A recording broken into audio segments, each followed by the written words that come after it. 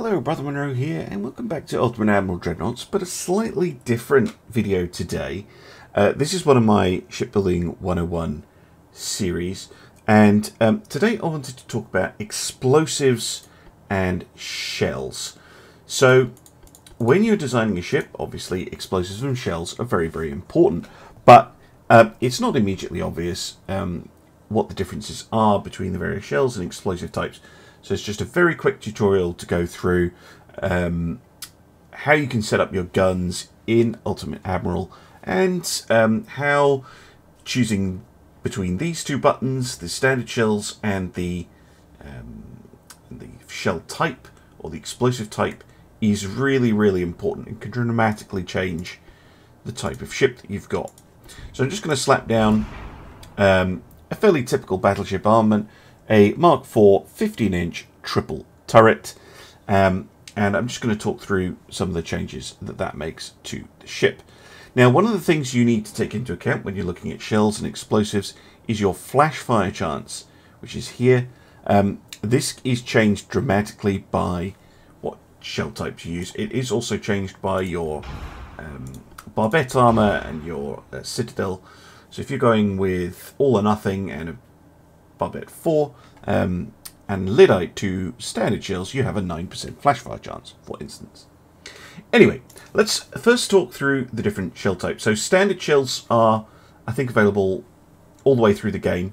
Light shells as well are an option pretty much from the start of the game. Heavy and super heavy unlock later on.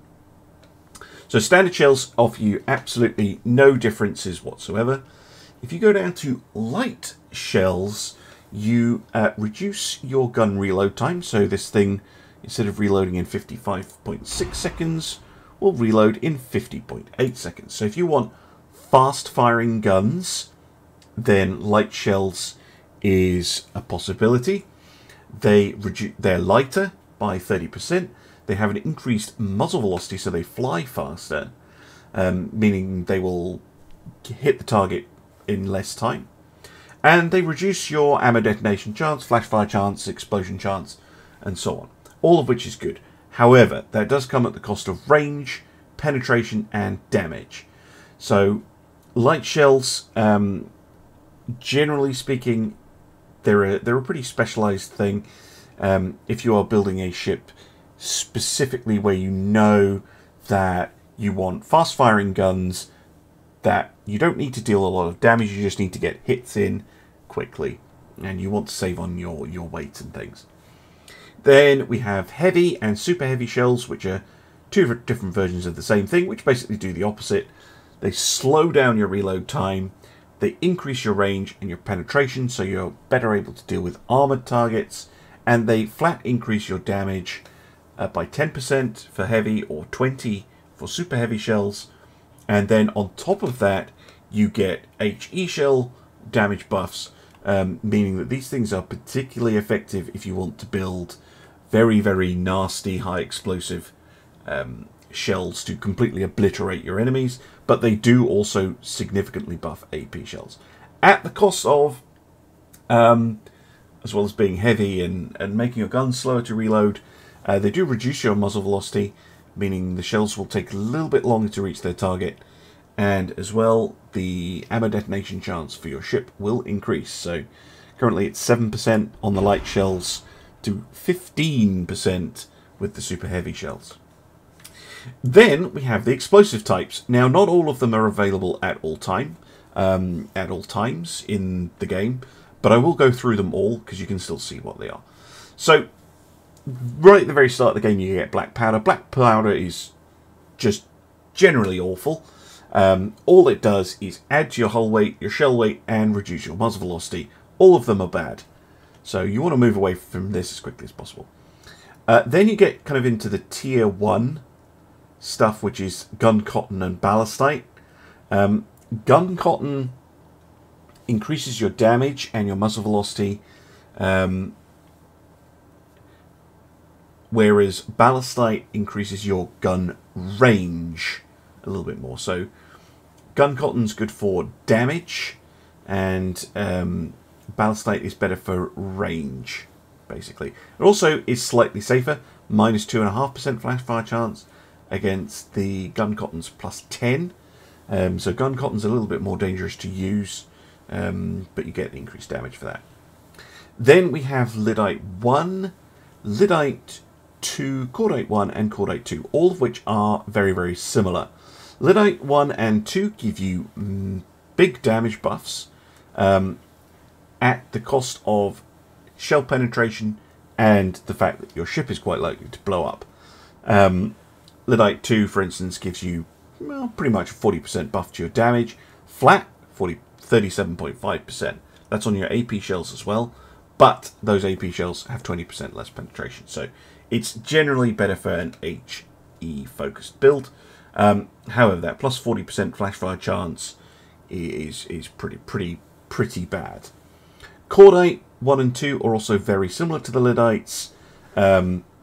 However, what you sacrifice with Cordite, rather than just flat penetration, you sacrifice a bit of range and a bit of penetration for less damage than Lyddite. Sorry. You lose a bit of muzzle velocity, which you don't with Lyddite, and you're still suffering, flash fire chance 27.5%, which is a little bit less. And Cordite 2 basically reduces the damage even further. You don't lose as much shell penetration as Cordite 1, but you still have pretty high flash fire explosion chance. So the Lyddites and the Cordites are damage focused at the cost of your ship blowing up. Then you have white powder. That gives you more range, penetration, and a little bit of damage. A little bit of muzzle velocity, and it's relatively safe to use. This is kind of your, I'd say, the most neutral one of the lot. Then you have your TNT and your high TNT. Both of these are what I would call general purpose explosives, so they're very similar. They do give you a very nice hull weight reduction, which can be useful in battleship builds especially. They give you a little bit of extra penetration, a little bit of extra damage, particularly HE shell damage, and they reduce your ammo detonation and flash fire chance by 2.5% for high TNT, or 5% for regular TNT. Both of these are pretty nice general purpose. They're pretty good with both AP and HE rounds, armor penetrating and high explosive rounds. And the last one here is tube powder. This reduces your reload time and your range, but it increases your penetration and your damage a little bit. At the cost of, well, pretty much a little bit of muzzle velocity and your HE damage. So this is a kind of dedicated armor piercing round, but it does come with another very nice bonus, which is massive reduction on your ammo detonation, flash and flash fire chance. So if you want to get still a pretty effective ship, and the tooltip even mentions it, you can go for tube powder light shells. The tube powder basically makes up for the light shells in terms of the penetration, so you're able to have pretty low, you're able to save weight and still have the same effectiveness. But if you go for tube powder super heavy, this is the best armor piercing setup you can get. High TNT and TNT to a lesser extent are kind of your good all-rounders. And then if you're going for a pure HE damage build, I would suggest going with Lyddite. And I generally don't use the white powder or cordites very much at all, because I don't find them particularly effective. Tube powder basically is white powder but better. But you can still get good results with these explosives. It's just they don't really offer quite as much as the others. So generally, if I'm going for an AP build, I'll go tube powder. General build, I'll go for TNT or high TNT, depending which one's available. And if I'm going for an HE build, pure damage build, I'll go for Lyddite 2. So there we go, just a very simple explanation of the various explosives you get in the game and why you might want to pick one over the other. I hope that's been useful. And I hope to see you again soon for some more Ultimate Admiral Dreadnoughts. Bye-bye.